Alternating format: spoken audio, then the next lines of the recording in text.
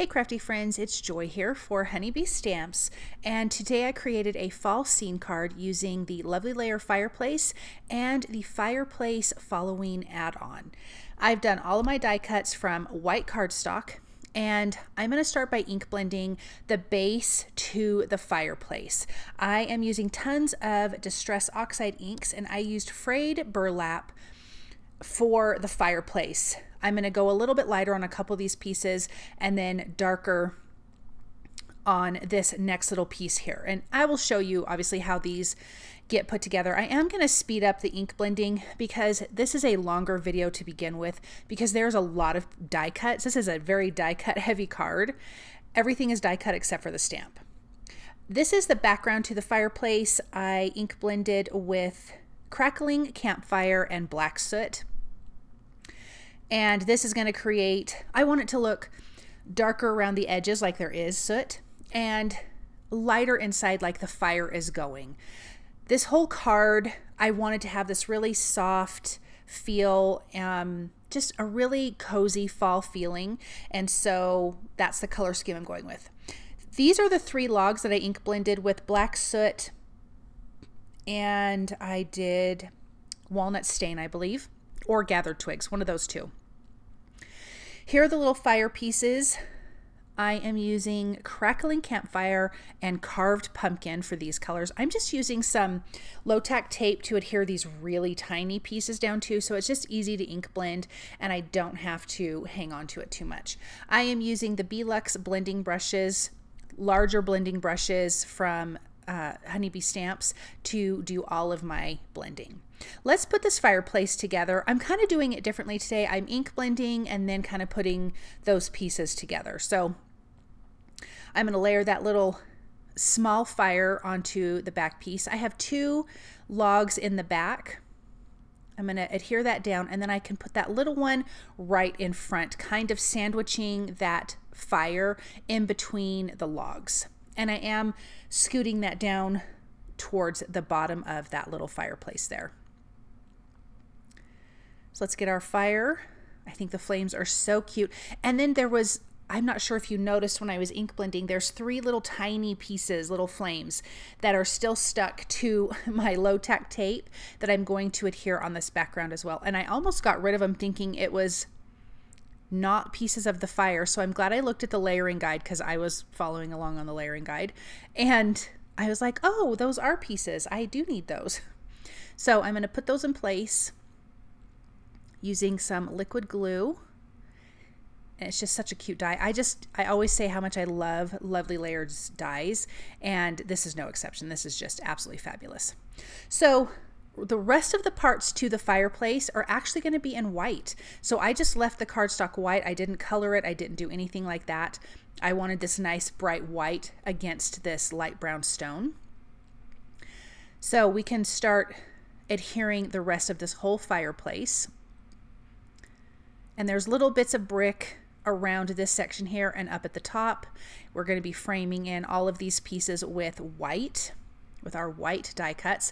One piece I did not use, and it goes at the bottom. It's like a little metal, it's not the grate, but it's a little, like it would be a metal piece, so you couldn't step onto the hearth of the fireplace, something like that. I did not use that. That's the only die I didn't use for the fireplace. Let's add our little columns here on the side. And then we have our mantelpiece, which I love that it has these little arched openings because then you can see that background piece that we ink blended with the frayed burlap. And so that looks really, really pretty. Then we have another piece that goes on our mantle at the top part there. This piece is going to go at the bottom, and then we have that little tiny piece that's going to go at the bottom part of our mantle. So tons of little finishing details that really make this look like a really beautiful fireplace. Let's add this piece here, and then on each of the columns at the top and the bottom, we have these little rectangle pieces that are just fun little detail wood pieces that I'm going to just adhere down. And then we have our super cute fireplace. Then from the Lovely Layers Fireplace Falloween add-on, we have this cute chair. I'm ink blending with, oh, which one am I doing? Rusty Hinge. And then I've got this patterned paper from the Fall is in the Air paper. I liked those flowers with that bit of that kind of reddish orange. Then there's some pillows. I die cut one of the pillows from that same patterned paper. Then I'm ink blending the pillows with Tattered Rose and Bundled Sage. So we're going to have 3 pillows. We have our little garland here that has leaves and acorns. And so I'm ink blending with Gathered Twigs and Walnut Stain. I am adding the legs to my chair and the pieces to the acorns. And I'm going to be ink blending these with Gathered Twigs. So the first color that I used was the Walnut Stain. Again, just adhering that to some low tack tape so I can get that colored. Let's glue the bottom pieces to the acorns. So there's not a top piece, just the bottom piece. And I will say I didn't get quite the color variance that I wanted with those 2 colors, but it still turned out really, really cute. So I'm going to put those in place. I did the chairs to the legs at the same time as this because I was ink blending them the same color and it just would go a bit faster. So we have 4 little legs here that I can put in place, but I just kind of love this. It looks kind of like a wingback chair and super cozy, and it's going to be really cute by the fireplace. There is a rug. There is a pie. So this is the top of the pie. I just ink blended with the leftover on my brown blending brush. I'm using Crackling Campfire at the top and then Speckled Egg for my pie dish because I actually have some beautiful blue pie dishes that are kind of between Robin's Egg and Salvaged Patina, and it's so pretty. So I just had to color it that color. I'm going to adhere that bottom onto the pie, and then we have the crust piece here that is going to go onto the top. This is all part of that Falloween add-on for the Lovely Layers Fireplace. There's tons of things. There's so much more than what I used on here, and yeah, so super cute.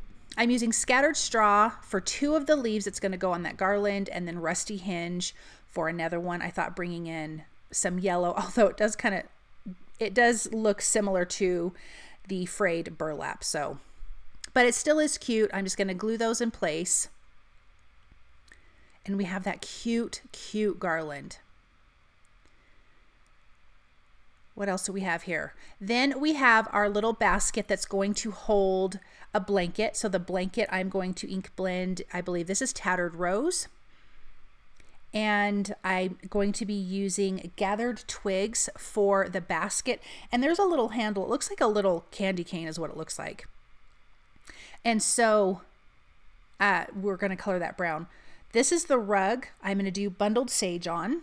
And then I guess I'm coming back to the there we are. Now we're on the basket. So I'm just going to ink blend that. And this basket is so cute. I love that the blanket looks like it's hanging out of the basket. I think that's really super cute. So I'm adhering those 2 layers together, and then the handle goes on the right side. Cute. Then we have our lamp. I was really deciding what color to do because I picked out certain colors that I wanted for the color combination. I am using Tattered Rose and a little bit of Victorian Velvet around the edge, and the little piece that's going to go, the little strip that's going to go on the top, giving us a tiny bit of a 2-tone color. And then we have tons of pumpkins. I die cut 6 pumpkins total, or 8 pumpkins, I believe. And I think I used 7. And then I just ink blended that base, a little bit of a light brown color on the lamp. So here is a ton of the pumpkins. What I love about the pumpkins is there's embossing on it. So there's different shapes and stripes and polka dots and all kinds of just little texture on it. And I love it. So I'm going to use 4 colors. Tattered Rose, Victorian Velvet, Rusty Hinge, and Bundled Sage. Those were my original colors that I wanted to build off for my color combinations. I did have to bring in some browns and the reds and blacks for the fireplace and things like that, but what I was basing it off of was those 4 colors. Again, bundled sage, tattered rose, Victorian velvet, and rusty hinge. So let's ink blend these last little guys here. And then we can start on our background. I am creating a wood floor with gathered twigs. This is on an A2 size piece of white cardstock. And I am bringing back in that beautiful speckled egg. This is going to be our wall color, our paint color on the background. It's going to stand out differently against everything else.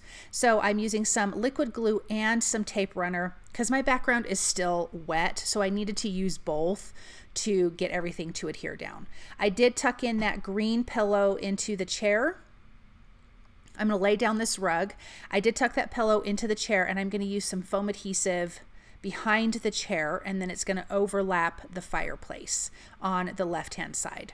I have to remove one of those pieces of foam adhesive because I wasn't thinking, but then we can just place that little chair right there, and I'm having it hang off the edge just a little bit, and I needed to add some liquid glue. That way it would stay down.